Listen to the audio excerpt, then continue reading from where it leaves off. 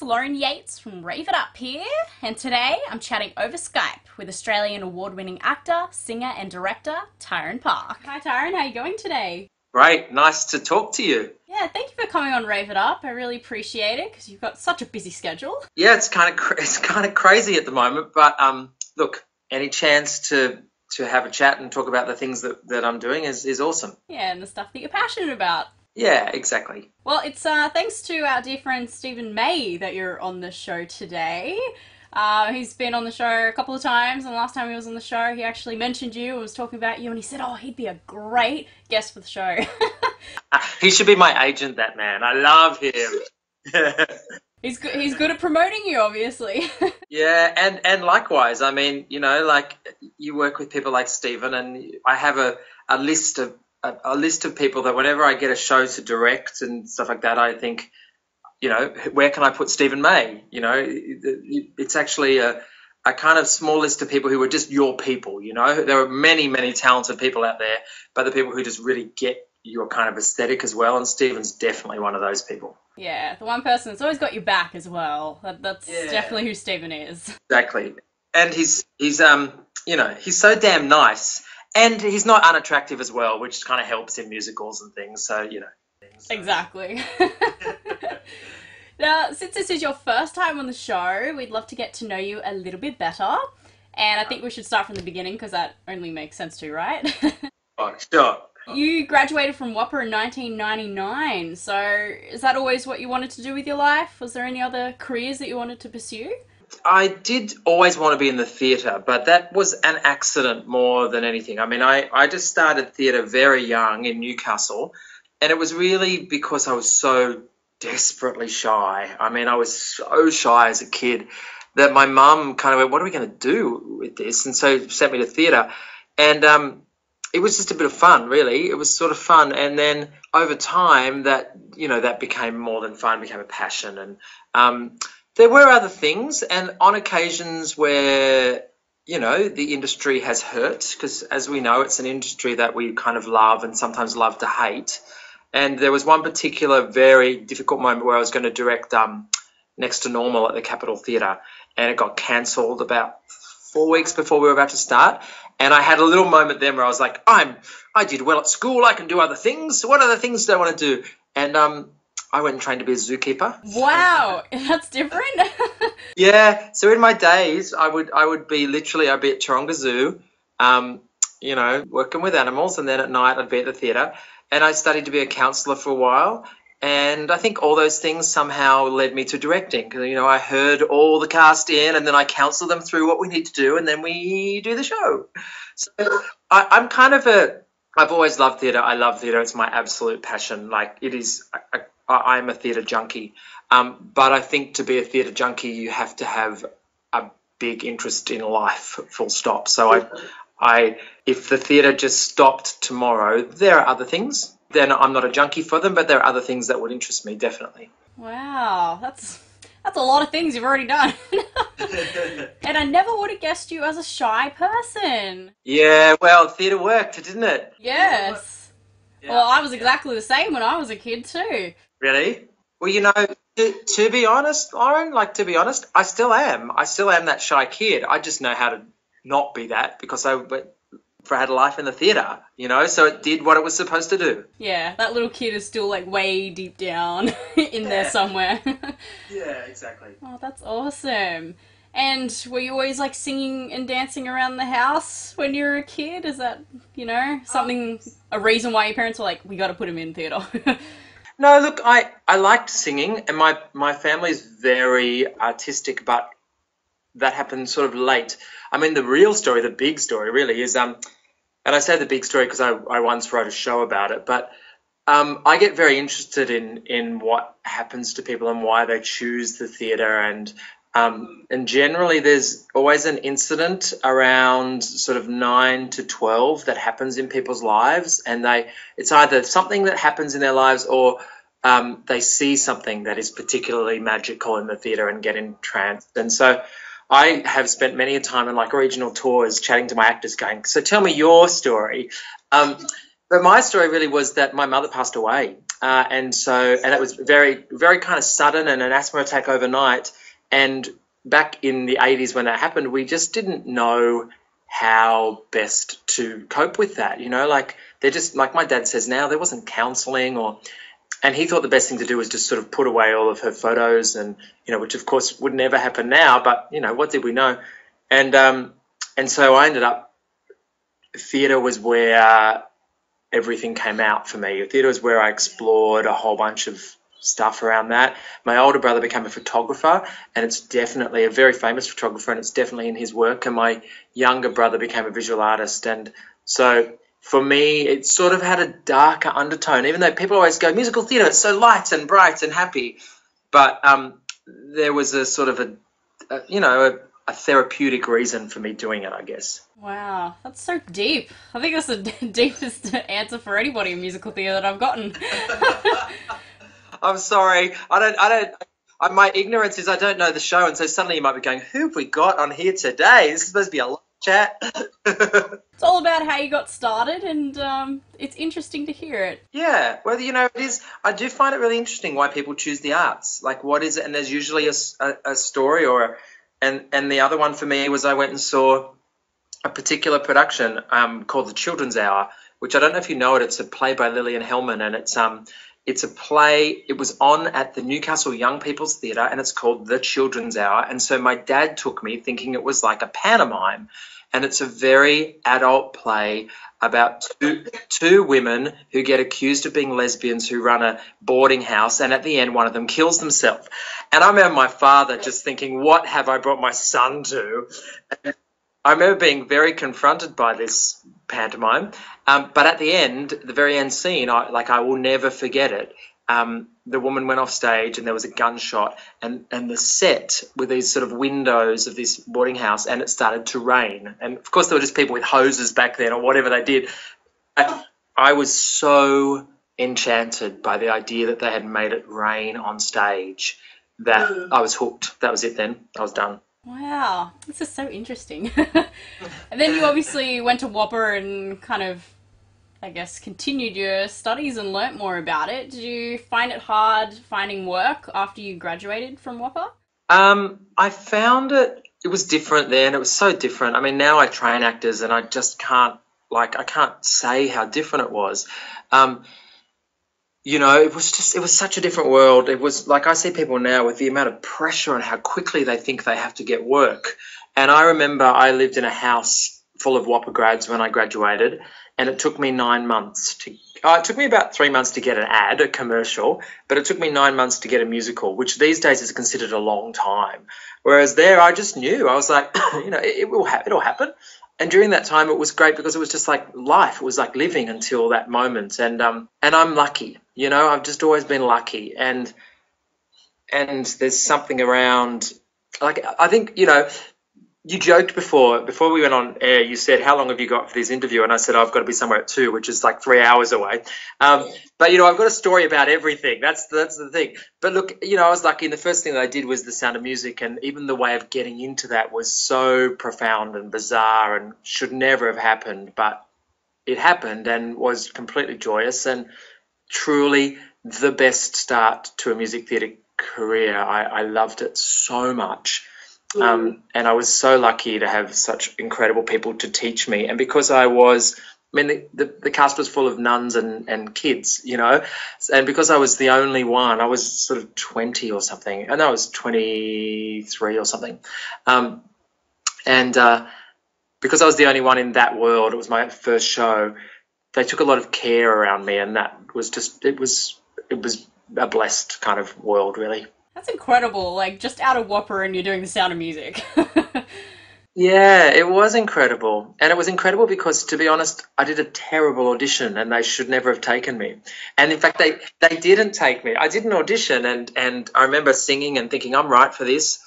And I didn't get it. I was terrible. I shouldn't have got it. And then I felt so angry with myself that I wrote to them and asked if they would see me again. And they agreed to. And I showed up, and guess what? I was terrible. I just didn't have my knack around auditioning. And then I won this silly competition, this kind of equivalent to an Eisteddfod, if you like, at the casino. and I was singing for them at a kind of concert. And John Frost, who's like the producer of Sound of Music and the biggest producer in Australia, I saw him backstage as I was rehearsing, and I just thought, I'm going to sing this so well. And I walked off stage and he said, how come you never sung like that for me in an audition? And I was like, oh, I get nervous. And he said, okay, here's the part. So it was all, like, it was just meant to happen. It was great. That's perfect. I'm a big believer that everything happens for a reason, and that was one of them. Yeah. Yeah, wow. And so prior to Whopper, you were even a singer and dancer at the Wonderland theme park. That just sounds so exciting. It might sound more exciting than it truly was, to be honest. I was studying at a place called Theatre Nepean, which doesn't exist anymore, but had amazing people like David Wenham and Joel Edgerton, and I was out there, and the only, our casual jobs, like people would work in cafes and stuff, but I worked at Australia's Wonderland as a suit character. So I would be like, Barney Rubble and people from the Flintstones, and, and it meant that I only had to, the great thing was you were sort of well paid for 2 days, and then I could just spend the rest of the 5 days thinking about training as an actor. And it was great. And a lot of those people went on to be, in theatre and musicals and all of that, and I still see them. And so it was a great training ground as well. What do you think was like the number one lesson you learnt while you were there? At Wonderland, I think it was about stamina, and it was about, there was something about particularly being in suits. Wonderland had been going for 20 years or something, and there was a lazy feeling about it. You sort of, it was very easy to, when I think about that time, I think about not being on top of my energy. And when you're not, just noticing, I guess, what happens in a company. And we were a company of people. I guess I have more understanding of how my energy affects everybody else, and how to keep that in check, I guess. Because if you're negative, you're going to make everyone else feel really bad. And when people are tired anyway, and the work is demanding, and I remember thinking, if I did that again, I'd have a different attitude around it, I reckon. And that work must be really demanding. Like, do you get really, really hot in those suits? Yeah, look, and you just, people just abuse you is the truth, like you just get, but that's fine. Like, that was the job, and there's nothing glamorous about it, but was also great for me to, just do hard work. Bit of a character builder. Exactly. Literally. Yeah. And I've also seen that you've performed in Anything Goes as well, which is pretty exciting. Was that one of the recent ones or one of the older ones? I've been in Anything Goes twice, actually. I was in it years ago at the production company. The man who was the resident director of The Sound of Music when we finished that was directing it, and so I was in it there, just in the ensemble, and I loved the show. And then I had this sort of whole other career happen in New Zealand. I love New Zealand, and I went over there initially to do Yeates years ago, and I ended up staying and doing many shows there, and then I ended up playing the lead in Anything Goes in Auckland, and that was a joy, mainly because I'm not really a dancer, and that is a dance show, and I've always found if I had a choreographer who understood my body, then I could dance. Like if I have to go through a thing where I have to do the choreography from whoever did it on Broadway, forget it. Like, I just don't look good. But when you've got people who actually can create it for you, it's just a joy, because you suddenly go, look, I can do this. And I was really proud of myself. I got great reviews as a dancer, which I then sent to my Whopper dance teacher. And I went, finally. To me, it's not something I ever wanted to pursue. I don't go to dance class. I think actors and actors in musical theatre particularly are just phenomenal people. Like, the things they have to go through to keep their skills up. And I just was uninterested in dance. So the idea that I could just sort of do that. And also I had a spectacular kind of big star in New Zealand, leading lady, and we just had the best time. It was awesome. It's funny with musical theatre, dance is like quite important. I know. And that's your job. I know. I guess I've always been interested in story. Like, stories are what interests me, full stop. And particular kinds of stories. Like, there's no accident that I am drawn to the work of Stephen Sondheim. Like, I seem to do that all the time. And it tends to be dark and clever and engaging and very confronting, and doesn't necessarily require a lot of dance. And that's just my taste, what I'm drawn to. I love going to see Singing in the Rain, but I'd go mental being in it. I'd just go crazy. Yeah. Well, good to know. So we won't see you in Singing in the Rain anytime soon. No, unfortunately not. No. And were any of the Anything Goes ones that you were in, was that one of them that had Todd McKenney in it as well? Because I know he was in it recently. He was in the last production. I wasn't in that one. In fact, I'd sort of become a director by then.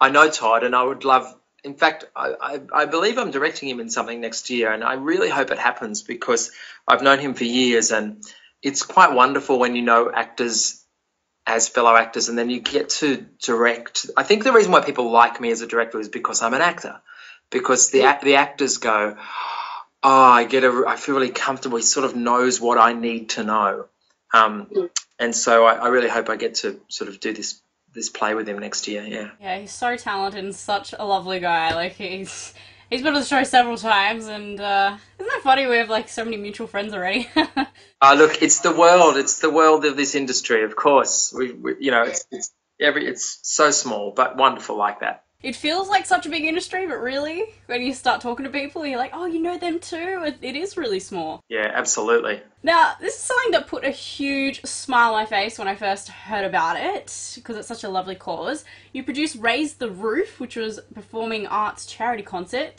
to aid those affected by the 2004 Boxing Day tsunami, and it ended up raising $80,000 for UNICEF. That's amazing. Wow, you have done your research. Like, these are things that I'd almost forgotten. Isn't that hysterical? You bring them up and I think, oh, of course, yeah. Yeah, we did. Look, it was potentially the start of me moving. I've never left acting behind, but it was potentially the start of me shifting my focus a little bit. And it happened because I had a really great friend, Alistair Thompson, who's a producer here in Sydney, and he had wanted to produce some stuff with me acting in it. And then the tsunami happened, and I remember there is a wonderful director, Lisa Freshwater, who wanted to do something about that. And we thought it would be a cabaret night at I can't even think, there used to be a cabaret venue in Annandale. In fact, I ran it for a while. Now I can't remember. Side On Cafe, that's what it was called. And we were going to have a little cabaret night there. And then before you know, we had Jeffrey Rush and Kate Blanchett. And we're like, we can't do it here. So we did it at the State Theatre. And, you know, it was just one of the things that just happened at that time. But as a result of that, we were then asked by the State Theatre to run the statement. Underneath the State Theatre was a bar, and they wanted to turn it into a cabaret room. And so Alistair and myself and a really wonderful publicist, Amanda Buckworth, who is, you know, doing great guns now, publicising all the big shows. We ran it, and we ran it for 3 years, and with the help of the City of Sydney Council. And it was a great time for me, particularly in the cabaret world. We would get to program shows every 3 weeks, and Raise the Roof was the start of that. And, you know, it also raised a whole bunch of money for UNICEF, which was incredible. Yeah. Is UNICEF a favourite charity of yours? Yeah, look, I've got a few, to be honest. Yeah, I've got a few, but yes, of course, absolutely, and particularly at a moment like that, which, you know, everyone wanted to do something. You know, the performing arts industry can be separate by nature of its competitiveness, but as soon as something happens and people are needed, it comes together so quickly and always with such passion and energy. And so that was a great moment. Oh, good. Changing the world. Yeah, trying. Congratulations, because $80,000 is a lot to raise. Yeah. I remember, you know, from what was going to be a cabaret night at a little cafe, it's not bad. And you've also been a regular artist on Bert Newton's TV program, Good Morning Australia. That is incredible. I am quite jealous there. How's it working with Bert Newton? Oh, that man is remarkable. I met him on Sound of Music, and I was in awe of him, as you are when you work with Bert Newton. And I remember it was just he's such a funny man that it was always like if you could make Bert Newton laugh, you just feel so good, and he was so generous. And I remember wanting to go on his show, but not wanting to ask him because I didn't want it to feel like because I was working with him, I could get in that way. And so I sent them recordings, I think, from memory, and I didn't ask. I just did it sort of the right way, and I know he ended up appreciating that. And so I was on there quite a lot, and he was great because when I was in The Sound of Music, everyone was a star. It was John Waters and Lisa McCune and Eileen Hannon and Anne Wood. And I mean, everyone was like, everyone had like letters after their name. They were, all, recognized by the government as being amazing. And then me. And so he was always kind of helping me just with my profile and everything, which was great. And I think it sort of, it was a lovely full circle. Last year I directed him in a show, and it was so wonderful to direct him and Patty, his wife, in a show, and just have the joy that man brings to a room.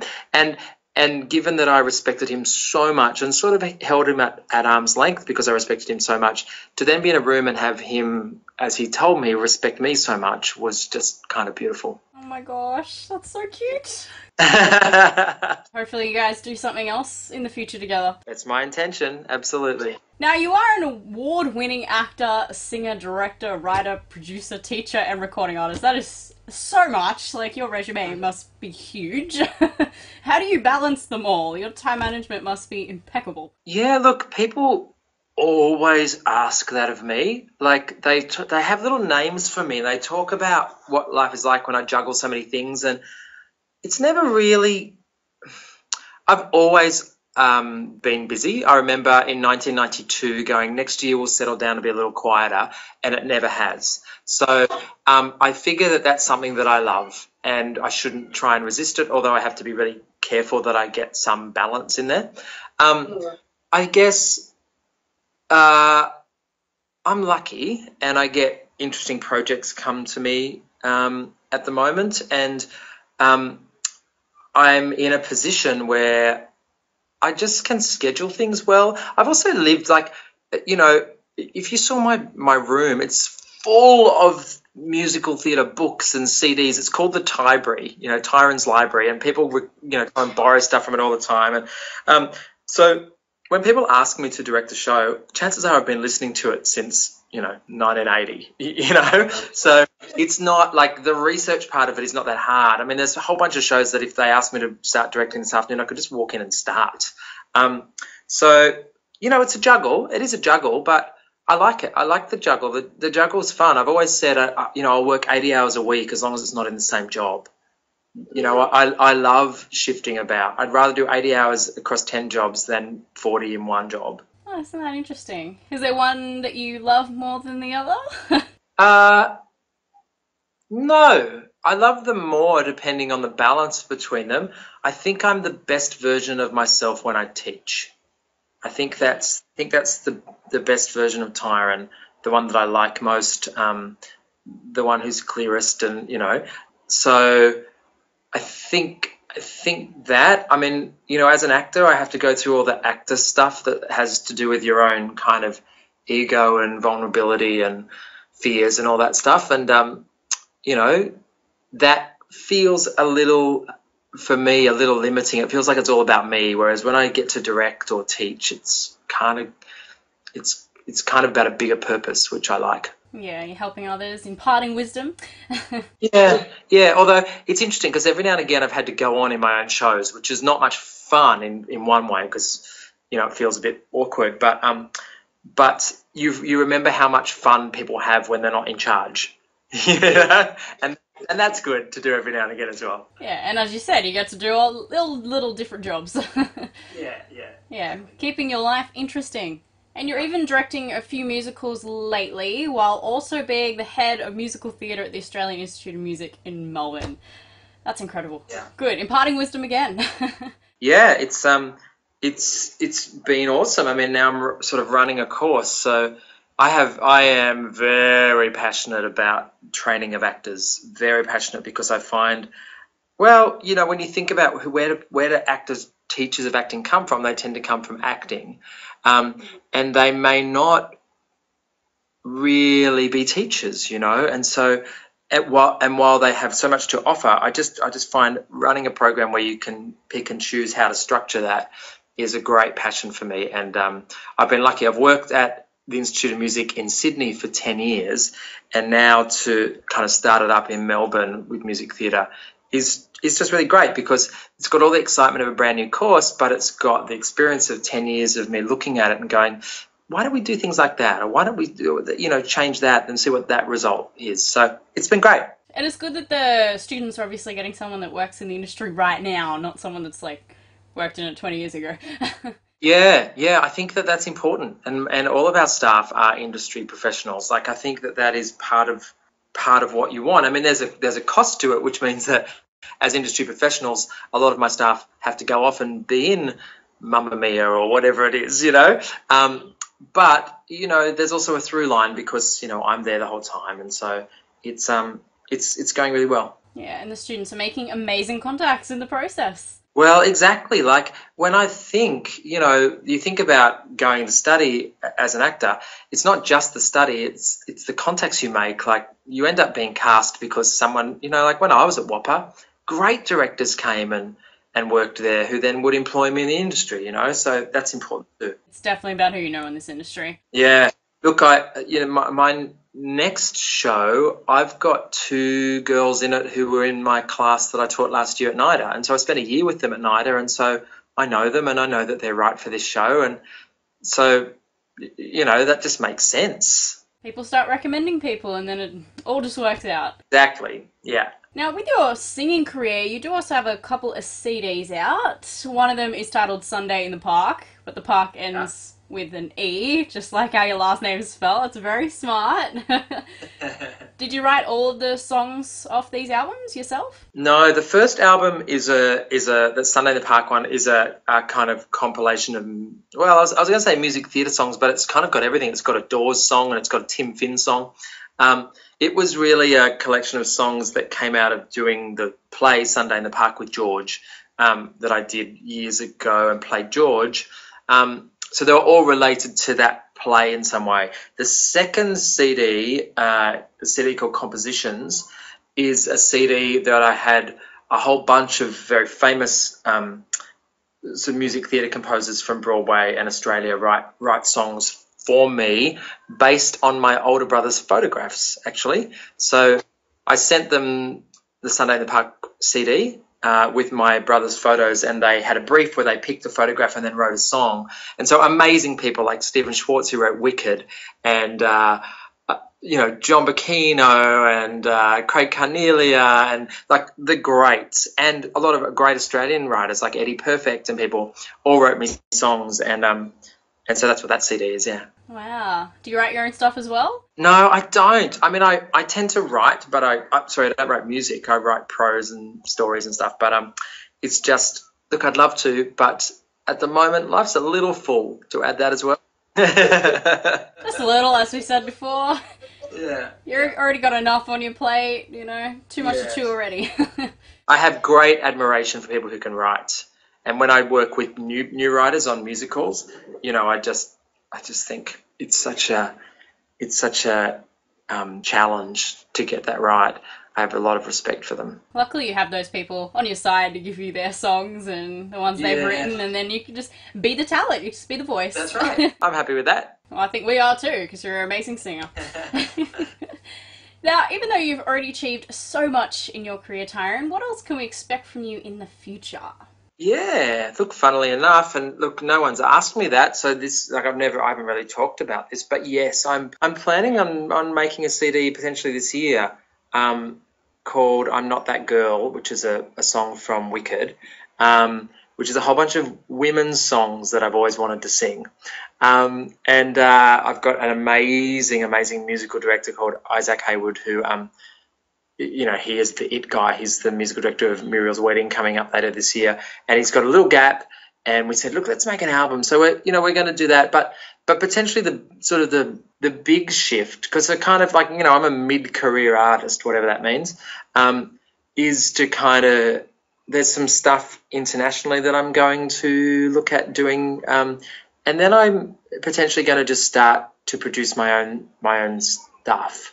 I say it and I kind of almost don't let the words come out because I haven't talked about this very much. But certainly there's a plan of there's a bunch of theatre that I think would be interesting to see that isn't being done, where musical theatre has a point to it. I mean, every musical theatre's got a point to it, but in this kind of Trumpian era, there's some stuff that I think would be good to be heard, and moving to Melbourne is part of that. You know, finding the space and the colleagues to create that. So that's my plan. I feel like I'm in the middle of something, and that was part of moving to Melbourne, was to go, what is the next 20 years going to look like, and how am I going to set that up? Which is scary, but, you know, probably time. Yeah, it's time to always move on eventually, right? Yeah.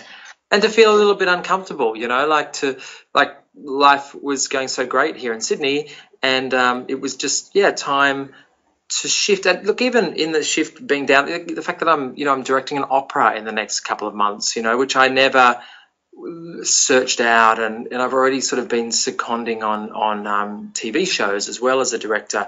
Those things are they wouldn't have happened necessarily here in Sydney. It's just happened because I've shifted my focus a bit, and as I've shifted geographically. Yeah. Well, we're very excited to see all the future projects. And do you have any advice, Tyran, for the listeners who might want to follow their dreams of either becoming an actor or singer, director, or just in the entertainment industry in general? People want almost like that question. They want the answer for what they should do.